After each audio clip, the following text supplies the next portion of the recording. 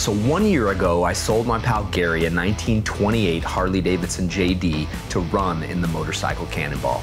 After a year of preparation, Gary's finally on the road. It's day 3 of the competition, and we're about to find out if the motorcycle and Gary are up to the task. Today, we're hosting the world-famous motorcycle cannonball. Officially considered the world's most difficult antique endurance run, the Motorcycle Cannonball is a 16-day cross-country run that sees riders take vintage machines and put them up against their limits to see who comes out on top. Today is the 3rd leg of the competition, and in just a few minutes, we're gonna see each of the 100 entrants cross the bridge at the halfway point of the toughest day of the run, 270 miles through the Blue Ridge Mountains. Now, although I don't have a motorcycle in this year's race, I got my eye on Gary.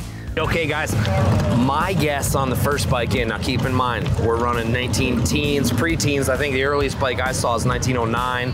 Actually, somebody told me yesterday that Dave Reedy from Australia, riding a 1929 Harley 2-cam, one of my all-time favorite bikes, was the first guy in. Those 2-cams are fast.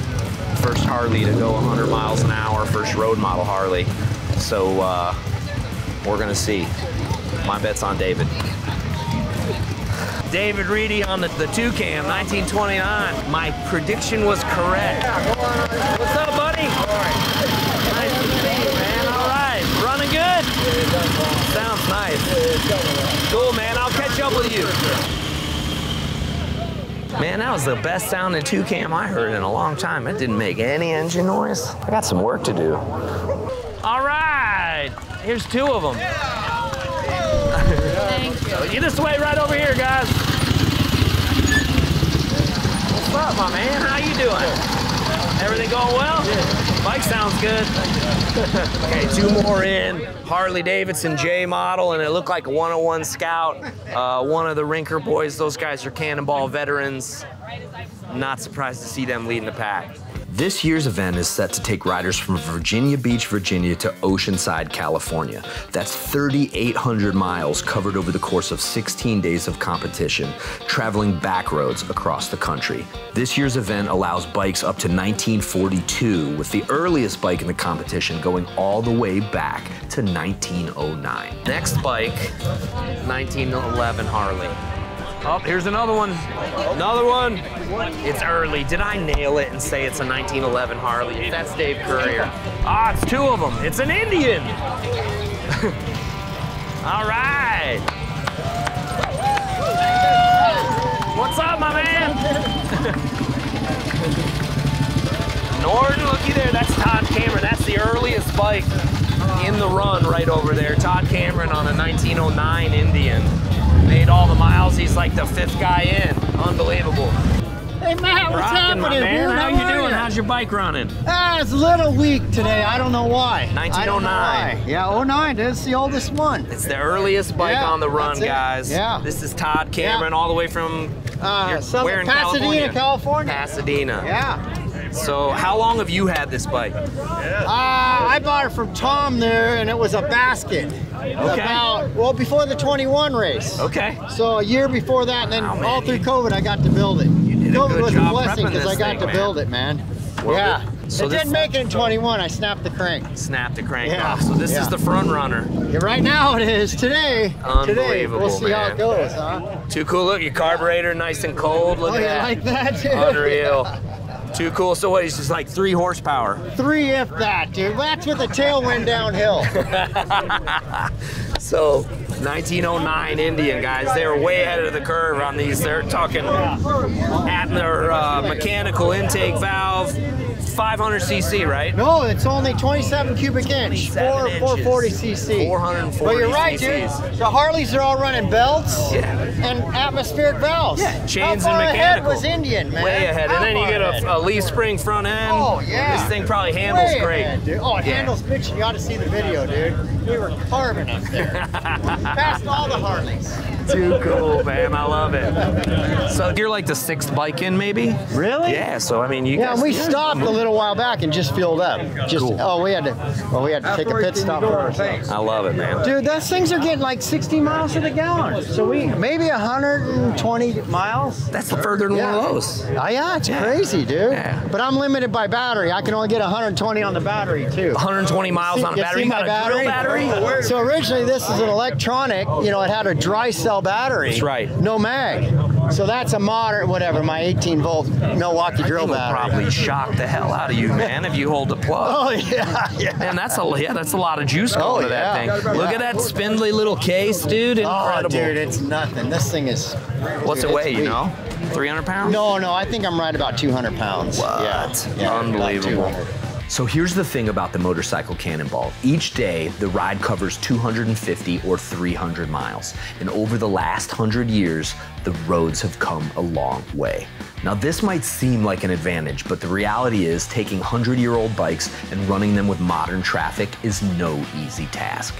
Riders have had to adapt and find ways to modify their machines to make them more durable and more capable, and also prepare for the unexpected, which on a run like the Cannonball can quickly put you out of the race.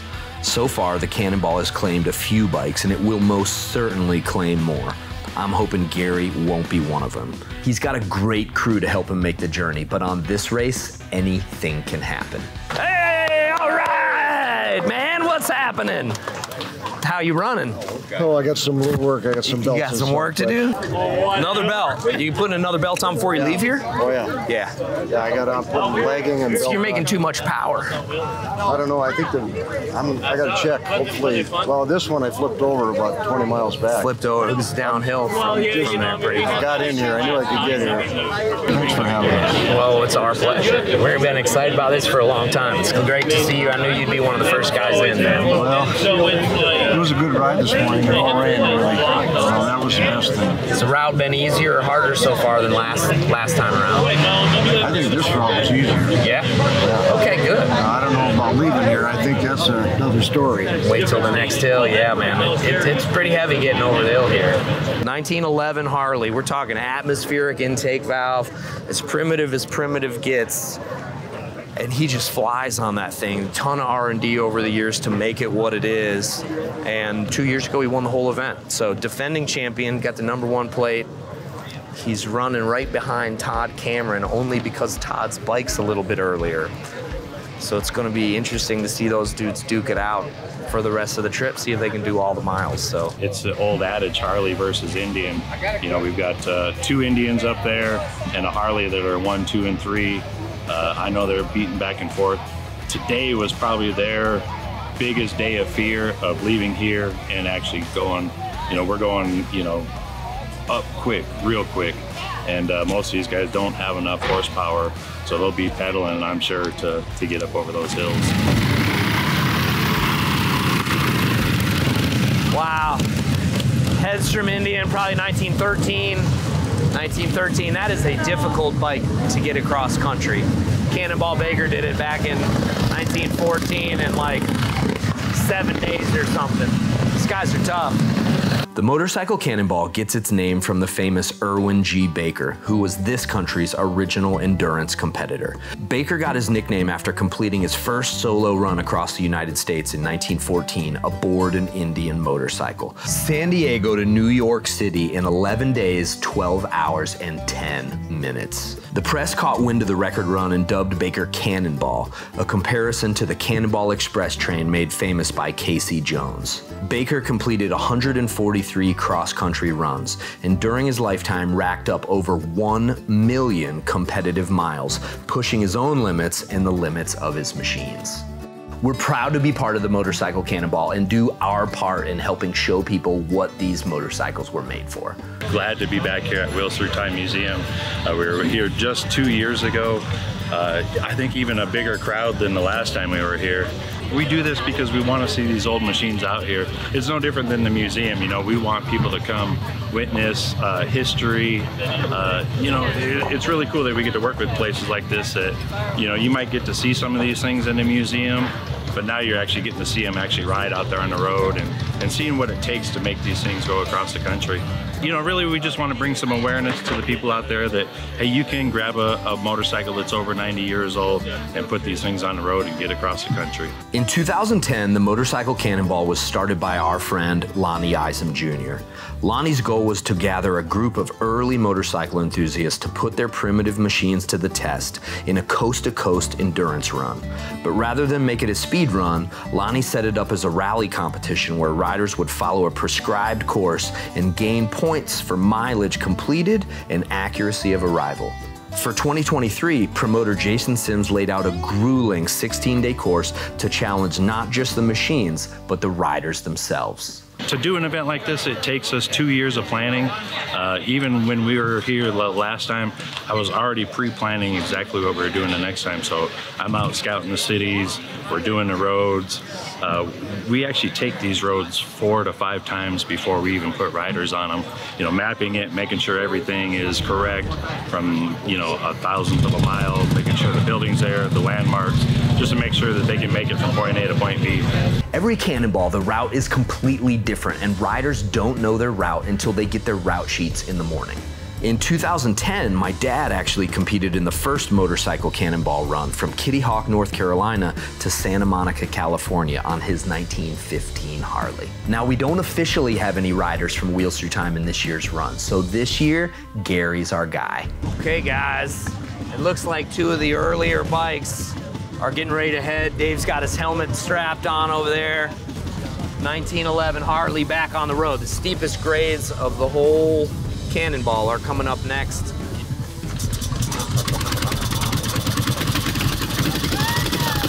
Too cool.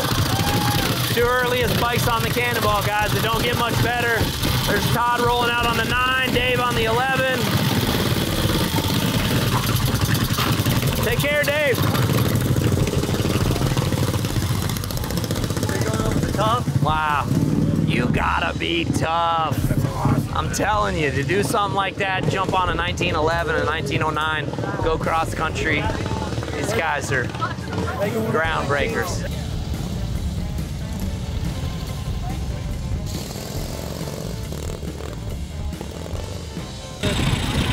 I built that. I built that.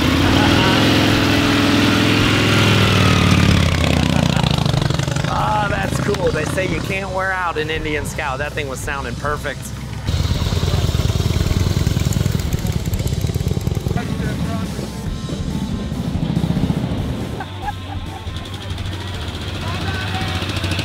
Harley just rolled out. They got to stay for 30 minutes. So she just came in a few minutes ago. They got a long second half of the day here. So she's itching to get out, but you got to stay for 30 minutes. So waiting 2 minutes, 1 minute, and off she goes. So wish her luck. At this point, I'm getting a little worried because bike after bike after bike are pulling out and heading on to the next leg, and still no Gary. Nobody knows where he is, and we haven't heard from him for hours. There he is! Gary's coming, all right! Good deal, man. What's up, Gary?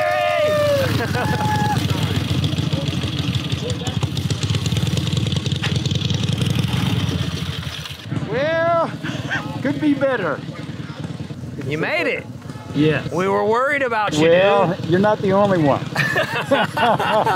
Well, the clutches, I'm having clutch trouble. Ever since Gary got the bike back together, the clutch has been the weak link. He was lucky to even make it up the hill today. If we don't lend him a hand, there's no way he's gonna make the rest of the day or the next 3,000 miles. Let's just put him a new, new throwout rod in there. Honestly, I have no idea how he made the 160-mile first leg into Wheels Through Time. Part of the problem, well, first off, I couldn't shift. That was the big part. I just couldn't shift. Okay, and it got worse and worse and worse, and I just pulled in. What the hell is that? Oh no, that's the nut came off his clutch. Nah, this whole thing's gotta come off. The clutch was literally about to fall off. The only thing holding it on was the primary cover. Yeah, other than that, Mrs. Lincoln, everything is going really well. I love the show. A Harley JD clutch is held on with one little nut, and if that nut's not installed properly and torqued to spec, it's gonna fall off, and that spells disaster. It's a miracle he's even running. Let me get, whoo, that sucker's hot. So after everything cooled down, we were able to get the clutch reinstalled, tightened down, and properly adjusted. Gary, I hope this is the end of your clutch woes. Let's crank it up real quick. Okay. That's felt better. Yeah, way better.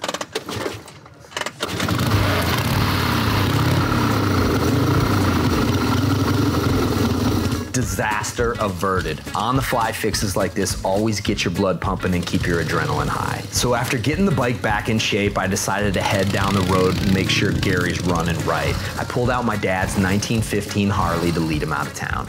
I'm so happy to see him back on the road. But the question is, can he make it the next 3,000 miles?